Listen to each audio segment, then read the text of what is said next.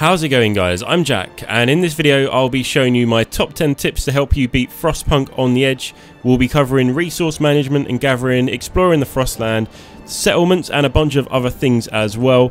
If you do enjoy city building, simulation and management games, be sure to subscribe to the channel. Also hit the like button if this does help you out at all. I also live stream over on Twitch every Sunday and Monday. The link to my channel is in the description. But without further ado, let's get into it.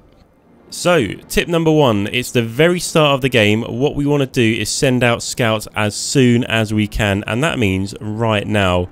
You're going to get a lot of resources, you're going to get new workers, and you really want to explore the whole map as quickly as possible. As you can see here, we need 40 wood to send out our first scout team. We've only got 30 at the moment, so what we're going to do is come down here and delete this road for an extra 10 wood. We can delete these roads as well, to give us a little bit extra, but you only need to delete that one road, and that's going to give us enough wood for the scouts. So we're going to create those, send them over to remnants of a building first, and then after that is going to be Nansen's Storm Watch. That's where your first survivors are going to be, and escort them back, and that's going to set you up really nicely with a bunch of new workers and setting out on exploring the whole map as quickly as possible.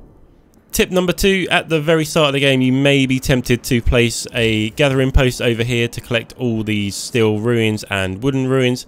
They conveniently fit all in one circle. However, I'm going to say don't do that and focus on the resource piles over here. I've found that it's possible to deplete these three wooden crates and this steel wreckage before the temperature drops to -30. There's a couple of reasons we want to do this. So the colder it is, the more likely people will get sick on working on the open resource deposits. So anything below -20 is basically unacceptable, and it's going to overflow your medical centers and your medical tents if you have people working on there in anything colder than -20.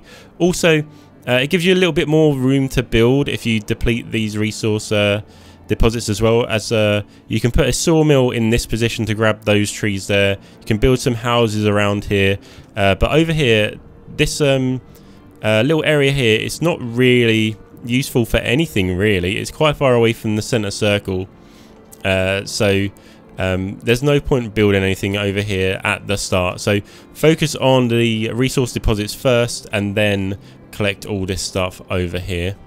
If you want to see my full starting strategy, there's a video on my channel. Go check that out. I think it's very important to get a good start to this scenario. Like all the scenarios, that's going to set you up very well for the mid game and the late game, so go check that out on my channel. Tip number three, New London needs to sign laws for us at the very beginning of the game. As you can see, we can't actually sign any of these laws. Now, they've already signed emergency shift for us, but we want to get extended shift. So what we're going to do here, don't worry about sending the first shipment out at the moment, and then this will happen. They'll give you a message and say, why haven't you dispatched the steel and steam cores? You just go understood, and they will sign the extended shift for you. So that's absolutely amazing. Also, we can do a couple of other things as well. If we've got ill people, we can actually wait for one to get gravely ill and then ask them to sign a law dealing with that, which is they'll probably sign radical treatment. I haven't seen them sign anything other than radical treatment if someone becomes gravely ill, but by far my favorite one is putting everything onto extended shift once we can do that, and trying to raise the discontent as high as possible. Oh, so you're going to put everything on extended shift when we get it. The discontent's a little bit high now, so we can click on the administration building, communicate, say have some problems, and then it gives us an option to say address the growing discontent. Click that and they'll assign a law for you, either public house or fighting arena. Let's see what we get. We get fighting arena. Fighting arena or pub is very useful anyway. But yeah, we can kind of manipulate them signing laws like that. So yeah, if you have a problem, just click on the administration building, click communicate, and then have some problems. And they can help you out by signing the laws. Absolutely fantastic. Tip number 4, I really like to unlock straddle carriers as quickly as possible. This is an army warehouse upgrade that lets you collect steel more efficiently. So the army warehouse is really the only reliable source of steel in the whole scenario. Yeah, you can get some from the Frostland, but it's not enough to do what you want in the scenario. You need steel, you need a lot of steel to trade with the settlements later in the game. So hand carts gives you an extra 20% efficiency, freight elevators gives you another 15, and then the straddle carriers gives you an extra 15 on top of that. So put that all together, that should give you 150% efficiency on gathering steel, which is invaluable. So tip number 5, this is all going to be about food. At the very beginning, you don't actually need to build a cookhouse until about day 3 or 4. As you can see, it's just coming to day 4 and our people are only just about to get hungry. So I'm going to put down a cookhouse now, and that's going to save us 3 days worth of food. So people will eat one food ration per day, but we only need to feed them when they're really hungry. So that's a good tip, just to save you 3 days worth of food rations at the very beginning. Also, when it's built at the very start, you don't need the maximum 5 workers in there. 2 is more than enough to feed everyone. So another thing that's really going to help with the food situation is focusing your efforts on establishing the safe route to hot springs first. We're just going to finish this safe route here. What this is going to do is going to let hot springs get to your outpost more easily, and they can send more food. So there you go, the safe route has been established, and now they're going to say we are going to send you food every other day. And it actually is a lot of food. We look up here, it's 50 raw food every 2 days. Combine that with the soup law and you're going to have more than enough food to last you for the rest of the scenario. Tip number 6, scouts will always travel faster to places they've already been. So if you want to go to a new location, always look for somewhere you've already been to that is pretty close. It's going to save a lot of time. So for example, we've got these scouts over here. We want to send them to the sturdy shelter. That's going to take 1 day and 24 hours to arrive. However, if we send them over to the steel bridge first, that's only going to take 23 hours to get to there. And then from the steel bridge to the sturdy shelter, that's going to take only 10 hours. So that's saved half a day just in that little trip. And over the course of the game, exploring everything, you can use that trick to save a good few days over the whole course of the scenario. Also, with regards to researching the upgrades for the scouts, you only really need more scouts and lighter scout sleds to explore everywhere. I managed to do it in about 22 days, just with the more scouts and the lighter scout sleds.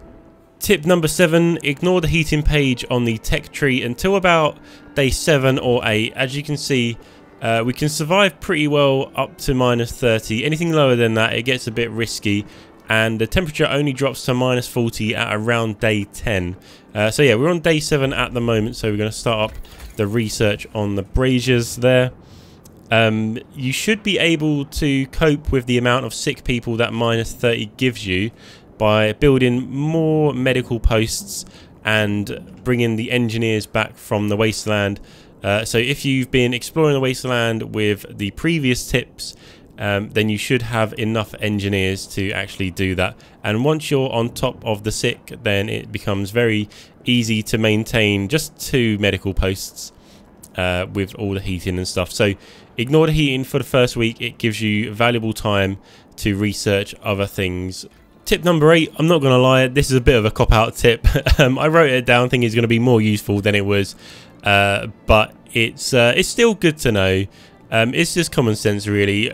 The army warehouse needs to be switched between the steel and the steam cores whenever you want to start collecting both. You can actually unlock a upgrade that does them both at the same time called mixed crews. However, I really don't think that's necessary. You can use that research time to unlock something else. So when you are switching over from steam cores to steel or the other way around, always do it when the shift is not working. That's going to give you maximum efficiency. It is only 15 minutes game time to switch over, which is not a lot, but if you want to do maximum production, then do it when the shift is not on. Again, I don't think that's very useful, but it's good to know. Tip number 9, wooden supports are very useful and I try to use them every single day. There's a few things to take into account to use them properly and to get the most efficiency out of them. So they boost efficiency by 50% for 12 hours. However, it has a 24-hour cooldown on them. This means you can only use them once per day. They are most effective used at the start of a shift with extended shift on. So I use them between 6 and 8 in the morning. It's 6 o'clock now, so I'm going to whack those wooden supports on. That gives us an efficiency boost of 200% with all the workforce equipment as well, which is actually incredible. And that is going to give us the most amount of steel that we can get in that day.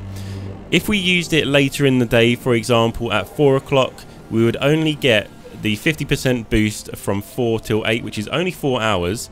And then after 12 hours, so 4 o'clock in the morning, the efficiency boost would wear off, and then we wouldn't be able to use the wooden supports again until 4 o'clock in the afternoon. So you've wasted the whole morning of efficiency boost. So extended shift on, use it between 6 and 8 o'clock in the morning, and that's how to get the most out of your wooden supports.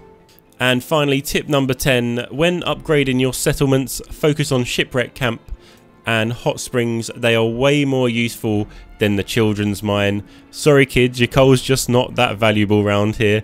As you can see, we've got 1 coal thumper and 2 gathering posts, and that's given us a ton of coal. However, hot springs will give you food, and shipwreck camp will give you all the building materials you need. So focus your efforts on those two. Also, they don't need to be at level 5 in order to become loyal to you. Just make sure you're choosing the option when they communicate with you, the option that makes them pleased, and that's how you get them to become loyal to you and fulfill the final objectives for you. So there we have it, guys. Those are my 10 tips for surviving Frostpunk on the edge. Hopefully this did help you out. If it did, please leave a like on the video. It really helps out the channel. Any questions, suggestions or comments, leave them down in the comment section below. If you do enjoy city building, simulation and management games like this, then be sure to subscribe. I also live stream over on Twitch every Sunday and Monday. The link to my channel is in the description. But as always, stay safe, have fun, and I'll see you on the next one.